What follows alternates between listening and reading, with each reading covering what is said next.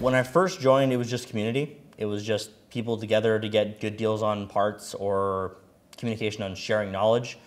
And it expanded to be so much more than that. So I didn't expect it to be this giant group of, right now, over 6,000 members of people who communicate, pass knowledge on what Hondas are. And it's that community that makes people stick around. It's that when something goes wrong, 40 people out of nowhere step up and say, hey, I'm here to help, even though you don't know somebody. One of the greatest stories of the club that happened probably 2 years ago was a gentleman driving down Highway 1 just out of Langley, and his engine just blew up on the side of the freeway, completely toast into pieces. He posted in the club saying, like, I'm screwed, my car's down on the side of the road, does someone have a tow truck? And a couple of commented tow truck recommendations, but another guy said, hey, how about I drive my truck there and swap your engine on the side of the freeway? So they went there with a lift and 4 guys and an engine, and they pulled his engine on the side of the freeway, put a new one in, wired it up, and he was driving out of there within the next few hours. And that just shows the community of the club of people who didn't ask for a lot, just had free time, had the spare engine, and wanted to help out.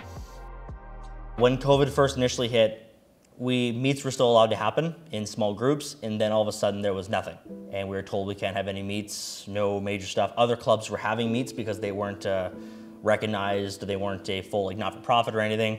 And because of that, we followed strict rules and guidelines from the government, other clubs didn't. And it was a big letdown for a lot of our members because they're seeing all these other clubs have meets and we can't. We wanted to keep our members' safety as number one priority and maintain our reputation in the community as well, respect we have with the police and other organizations because of who we are and what we stand for. Oh, absolutely. We basically tried to go in to see what we could do for protocols for the COVID pandemic stuff to base what the government was putting out. We had to shut down all our open car meets and couldn't do that stuff there, so everything had to go virtual. It was, when in-person meets had to be canceled, it was really like a letdown because as the Friday night look forward to things, because I see a lot of people Friday nights end their night and that was their big get out, was to come to the car meet to show the car off, see other people's cars and stuff like that there. And it's basically social time to have your coffee and whatnot, hang out and talk.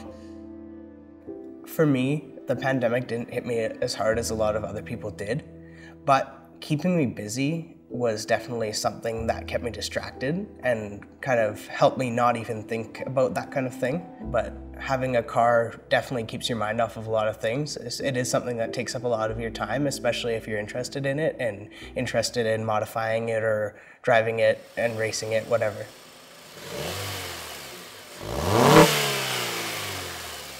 When you've got a car, you're always looking for things to do to it, and I think that discussing with other members really kept that engagement up, but it definitely took a dip during the pandemic for just actually engaging with other people that you know, because a lot of the people that you were used to seeing every week or every couple of weeks, you just didn't really interact with.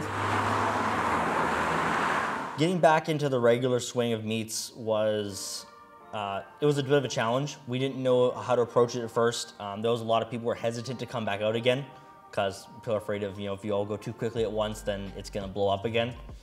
It was great. Like I said, we had the one big event they were finally announced, and we basically filled the parking lot at the Tim Hortons there in Langley and stuff there with every possible Honda you could possibly see, plus a few other small groups that are associated with the BC Honda Owners Club. They brought their groups out, so it was a big showing. It was just a big event, and it felt great to see everybody out there.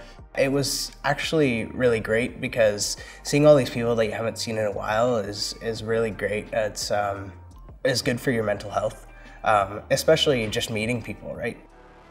The only direction the club's ever gone is up. It's grown exponentially since COVID happened. It's grown from the day I took over as president of the club. We were at 400 members when I first started, which was a very small group of people. And it's grown bigger than I or anyone on the team could have ever imagined. It's a big part of my life now that I didn't think it was going to be. It went from me having fun on weekends and going to a couple car meets to investing most of my free time into a club that I know and love and devote everything to, and have an amazing time with friends, family, and new people we meet every day.